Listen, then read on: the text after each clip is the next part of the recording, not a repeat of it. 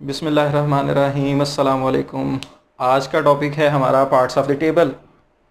Last lecture में हमने main parts of the table को डिस्कस किया था और आज के लेक्चर में जो रिमेनिंग पार्ट्स हैं किसी भी स्टैटिस्टिकल टेबल के उस पर हम बात करेंगे। और इसमें सबसे पहले हम मेन पार्ट्स को एक दफ़ा रिवाइज़ कर लेते हैं जी। टाइटल, उसके बाद हमने रो कैप्शन और कॉलम कैप्शंस का जिक्र किया था और उसके बाद बॉडी ऑफ द टेबल का जिक्र किया था हमने लास्ट लेक्चर में। टाइटल के बारे में हमने जिक्र किया था, a statement at the top of the table which tells us about the contents of the table. उसके बाद हमने रोज की हेडिंग को रो कैप्शन और कॉलम्स की हेडिंग को कॉलम कैप्शन का नाम दिया। और फिर हमने कहा कि ये जो सेल्स हैं डिफरेंट रोज और कॉलम्स के, इसमें जब हम फ्रीक्वेंसीज की फॉर्म में डाटा को अरेंज करते हैं तो it is known as body of the table. आज हम नेक्स्ट जो रिमेनिंग पार्ट्स हैं उसका जिक्र करते हैं जी। टेबल के टॉप पे ही एक ऐसी स्टेटमेंट लिख देना जो टाइटल को मज़ीद एक्सप्लेन कर दे, वो हमारे पास प्रीफैक्टरी नोट कहलाती है। और ये हमारे पास नेक्स्ट जो है प्रीफैक्टरी नोट जो है पार्ट ऑफ द टेबल है विच एक्सप्लेन्स द टाइटल। ऐसी स्टेटमेंट जो टेबल के टॉप पे, टेबल के ऊपर ही लिखी हो लेकिन टाइटल को मज़ीद बेहतर एक्सप्लेन कर दे। फॉर एग्जांपल ऊपर लिखा हुआ है मार्क्स या मार्क्स शीट, ये टाइटल है। नीचे लिखा हुआ है मार्क्स किस स्टूडेंट के, किस क्लास के स्टूडेंट के मार्क्स हैं, टाइटल को मज़ीद एक्सप्लेन कर दिया गया है, तो ये हमारे पास प्रीफैक्टरी नोट कहलाएगा। इसी तरह हमारे पास जो नेक्स्ट पार्ट ऑफ टेबल है वो है फुट नोट। फुट नोट नाम से ही जाहिर है कि नीचे, ये टेबल के नीचे एक स्टेटमेंट लिखी हुआ करती है और एक ऐसी स्टेटमेंट है which tells us about the additional information about given data. एक ऐसी स्टेटमेंट जो टेबल के बारे में ही, जो टेबल के अंदर डाटा को अरेंज किया हुआ है, उस टेबल के सेल्स के अंदर जो है हम मज़ीद को एक्सप्लेन नहीं कर सकते वैल्यूज़ के बारे में। तो हम क्या करते हैं, अगर टेबल के अंदर कोई ऐसी वैल्यूज़ जिनको हमने अरेंज किया और उसके बारे में हमें इंफॉर्मेशन देनी चाहिए ताकि डाटा को समझा जा सके, तो हम क्या करते हैं, उस इंफॉर्मेशन को टेबल के बॉटम पे लिख देते हैं।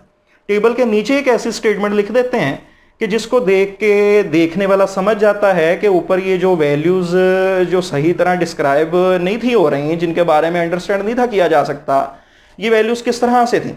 फॉर एग्जांपल स्टूडेंट्स के जो मार्कशीट हुआ करती है उसमें फॉर एग्जांपल 33 जो है ये पासिंग मार्क्स हैं, और अगर किसी बच्चे के 25 मार्क्स आ जाते हैं, 28 आ जाते हैं और साथ में स्टार लगा होता है, लिहाजा और वो उसका जो रिज़ल्ट है फाइनल वो पास है, उसकी सप्ली नहीं है। अब वहाँ पे तो स्टार की समझ नहीं आ रही कि ये कम मार्क्स हैं, बच्चा पास हो गया है। नीचे फिर उस स्टार को एक्सप्लेन किया जा रहा है कि इसको एडिशनल जो है रायत दी गई है और इसको पास कर दिया गया है। तो लिहाजा एक ऐसी इंफॉर्मेशन जो सेल्स के अंदर डाटा के बारे में ना दी जा सकती हो, बल्कि टेबल के नीचे उसको बेहतर तरीके से एक्सप्लेन कर दिया जाए एक स्टेटमेंट की सूरत में, तो वो जो एक स्टेटमेंट है which give us additional information about given data, it is known as foot note. इसी तरह हमारे पास नेक्स्ट बात आ जाती है जी सोर्स नोट की। सोर्स नोट क्या है, नाम से ही जाहिर है, सोर्स मीन ज़राए, ज़रिया क्या है, तो सोर्स नोट नाम से ही जाहिर है। ये भी टेबल के बॉटम पे स्टेटमेंट लिखी हुआ करती है और ये एक ऐसी स्टेटमेंट है जो हमें गिवन डाटा जिसको हमने अरेंज किया था टेबल के अंदर, उसके सोर्स के बारे में बताती है कि ये डाटा जो है किस सोर्स से हासिल किया गया, कहाँ से ये डाटा हमें मिला। फॉर एग्जांपल नीचे लिख देते हैं कि फ़लाँ कॉलेज, जिस स्टूडेंट की ये मार्कशीट है टेबल फॉर्म के अंदर जिसके मार्क्स अरेंज किए हुए हैं, वो फ़लाँ इस्लामिया कॉलेज गुजरांवाला का स्टूडेंट है जी। तो इसका मतलब ये है कि ये इस्लामिया कॉलेज के स्टूडेंट्स के ये जो मार्क्स हैं इसके डाटा को अरेंज किया हुआ।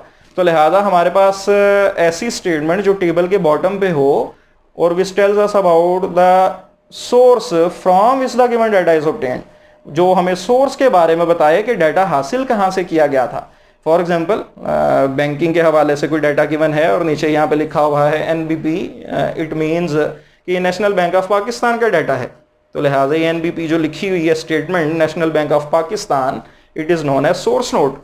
तो लिहाजा एक ऐसी स्टेटमेंट जो टेबल के बॉटम पे लिखी हो और टेबल के सोर्स के बारे में हमें बेहतर से बेहतर बता दे, it is known as source note. तो लिहाजा ये हमारे पास पार्ट्स ऑफ द टेबल थे जिसको हमने डिस्कस कर लिया। इसके अलावा मजीद दो टर्म्स को हम डिफाइन करेंगे, स्टब और बॉक्स हेड। स्टब और बॉक्स हेड को यहाँ पे हम डिफाइन करना चाह रहे हैं। स्टब क्या है, जो रोज की हमने हेडिंग्स दी हैं, रो कैप्शंस हैं जो, उनकी अब एक मेन हेडिंग भी हुआ करती है। वो जो main heading of row captions है उसको हम स्टब का नाम देते हैं। फॉर एग्जांपल यहाँ पे हमने लिखा G1 सेक्शन के मार्क्स हैं इस रो में G2 सेक्शन के मार्क्स हैं, इस रो में G3 सेक्शन के मार्क्स हैं। अब इसकी जो मेन हेडिंग है यहाँ पे सेक्शंस लिखा हुआ है, ये सेक्शंस का जिक्र हो रहा है। ये G1 G2 G3 क्या है, ये सेक्शंस हैं। तो लिहाजा ये जो मेन हेडिंग ऑफ रोज है ये हमारे पास स्टब कहलाएगी। इसको एक अदर वे में भी डिफाइन किया जाता है कि the area which contain row captions, the area which contain row captions is called stub. तो यही ये जो सेक्शन है एक्चुअली ये मेन हेडिंग है और यही आगे कंटेन करती है सब हेडिंग्स को। ये सेक्शंस की ही सब हेडिंग्स हैं G1 G2 G3। तो इट मींस ये मेन हेडिंग का मतलब क्या हुआ कि वो एरिया जिसके जो कंटेन कर रहा है तमाम रो कैप्शंस को, क्योंकि ये मेन हेडिंग कंटेन कर रही है तमाम सब हेडिंग्स को। तो लिहाजा हमारे पास दोनों तरह से डिफाइन किया जा सकता है कि main heading of rose is called stub, या फिर हम ये भी कह सकते हैं कि the area which contain row captions, क्योंकि ये सारा एरिया जो है ये कंटेन कर रही है ये मेन हेडिंग। तो लिहाजा हमारे पास इसको हम स्टब का नाम देंगे।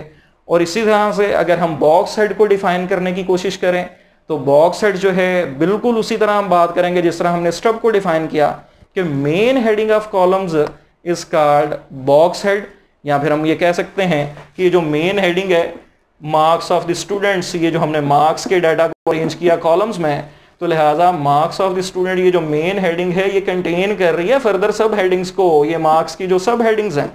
तो लिहाजा ये सारा एरिया हम कह सकते हैं कि विच कंटेन कॉलम कैप्शंस वो क्या है, स्टब है। या हम कह सकते हैं कि उनकी जो मेन हेडिंग है क्योंकि वो कंटेन कर रही है फर्दर सब हेडिंग्स को, तो लिहाजा ये हमारे पास क्या है, स्टब है। तो ये स्टब और बॉक्स हेड की दो तरह से दो मुख्तलिफ अंदाज में डिफाइन किया जाता है इसको। दोनों बातें बिल्कुल सही हैं, दोनों अंदाज में मल्टीपल चॉइसेस में भी पूछा जा सकता है और शॉर्ट क्वेश्चन में भी आप दोनों में से किसी एक अंदाज में इसको डिफाइन कर सकते हैं। तो ये हमारे पास पार्ट्स ऑफ द टेबल, एक टेबल के अंदर कौन कौन से पार्ट्स हैं और किसको हम क्या नाम दिया करते हैं और किस तरह से उसको डिफाइन किया जाता है, इस पे हमने बात कर ली। दोबारा एक दफ़ा इंग्लिश में इनको डिफाइन करने के बाद नेक्स्ट टॉपिक की तरफ आते हैं। हमने आज के टॉपिक में प्रीफेटरी नोट के बारे में बात की, a statement at the top of the table which explains the title. उसके बाद हमने फुट नोट का जिक्र किया, a statement at the bottom of the table which tell us about the additional information about given data। और उसके बाद फिर हमने जिक्र किया कि सोर्स नोट क्या है, which tell us about the source from which the given data is obtained। उसके बाद हमने स्टब का कहा the main heading of rows is called stub, और इसी तरह box head the main heading of columns या column captions ये क्या है, बॉक्स हेड है। अब उसके बाद बात आती है टाइप्स ऑफ टेबुलेशन की। टाइप्स ऑफ टेबुलेशन क्या है, प्रीवियस वीडियोस का लिंक अवेलेबल होगा डिस्क्रिप्शन में, वहां पे आपने क्लासिफिकेशन की टाइप्स को डिस्कस कर लेना है, एक दफ़ा आसानी होगी। बिल्कुल वही कॉन्सेप्ट यहाँ पे हमने यूज़ करना है कि अगर टेबुलेशन का प्रोसीजर यानी गिवन डाटा को रोज और कॉलम्स में अरेंज करने का जो प्रोसीजर है, अगर वो एक सिंगल कैरेक्टरिस्टिक्स के बेस पे किया जा रहा है तो it is known as one way tabulation. For example मैंने सेक्शंस के हवाले से मुख्तलिफ सेक्शंस के बच्चों को अरेंज कर दिया, G1 सेक्शन के इतने स्टूडेंट्स, G2 सेक्शन के, G3 सेक्शन के, G4 सेक्शन के। अब ये वन कैरेक्टरिस्टिक की बेस पे ये दो कॉलम्स और मुख्तलिफ रोज की शेप हासिल हो गई, it is also known as tabulation. ये टेबुलेशन का प्रोसीजर हमने किया, लेकिन इसमें जस्ट वन कैरेक्टरिस्टिक को मद्देनजर रखा और वो क्या थी, सेक्शंस थी।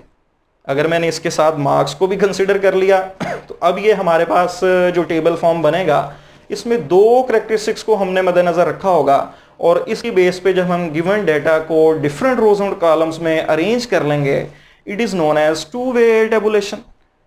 इसको अगर हम डिफाइन करें, the arrangement of data into different rose and columns on the basis of one characteristics, ये वन वे टेबुलेशन है।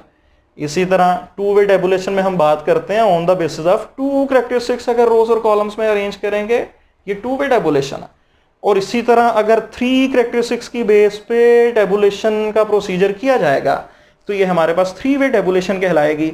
इसको मल्टी वे टेबुलेशन भी कहा जा सकता है, लेकिन आमतौर पे अगर आप बुक्स को कंसल्ट कर रहे हैं तो उसमें 3 वे का जिक्र आमतौर पे किया जाता है, क्योंकि टेबुलेशन का प्रोसीजर करते हुए एट अ टाइम बहुत ज़्यादा करैक्टरिस्टिक्स को कंसिडर करते हुए सेल्स के अंदर डाटा को अरेंज करना ये मुमकिन नहीं होता। ज़्यादातर आमतौर पे 3 वे टेबुलेशन का ही जिक्र आता है। इसको आप मल्टी वे टेबुलेशन का नाम भी दे सकते हैं। 3 या 3 से मोर करैक्टरिस्टिक्स की बेस पे जब हम प्रोसीजर कर रहे होंगे तो ये मल्टी वे कहलाएगा। यहाँ पे हम 3 वे की बात कर रहे हैं, जब 3 करैक्टरिस्टिक्स हों, स्पेसिफिक 3 करैक्टरिस्टिक्स हों, इससे ज़्यादा ना हो ना इससे कम हो, तो फिर जो हमारे पास रोज और कॉलम्स में डाटा को अरेंज करने का प्रोसीजर है it is known as 3 way tabulation. तो लिहाजा आज के लेक्चर में हमने रिमेनिंग पार्ट्स ऑफ टेबल पढ़े और उसके अलावा हमने टाइप्स ऑफ टेबुलेशन को डिस्कस कर लिया। इसी के साथ हमारा टेबुलेशन का टॉपिक जो है ये कंप्लीट हुआ जाता है। और नेक्स्ट हम इंशाल्लाह ताला डिस्कस करेंगे फ्रीक्वेंसी डिस्ट्रीब्यूशंस के हवाले से और उसके मुख्तलिफ टाइप्स को इंशाल्लाह नेक्स्ट वीडियो में डिस्कस करेंगे। बहुत शुक्रिया, अल्लाह हाफिज़।